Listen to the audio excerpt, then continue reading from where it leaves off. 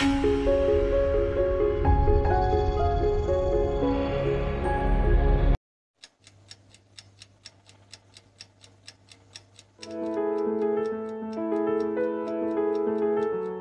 Pharisees and scribes approach Jesus demanding a sign. A sign is something that points to another reality.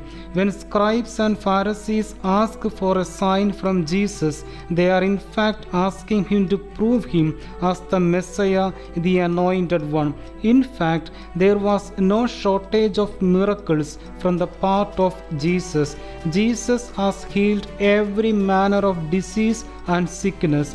Jesus has demonstrated his divine power over nature by stilling the storm with a simple command.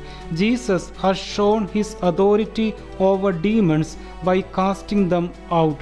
Jesus has even raised the dead. Still, the Pharisees and scribes wanted more sign and attesting miracle from Jesus.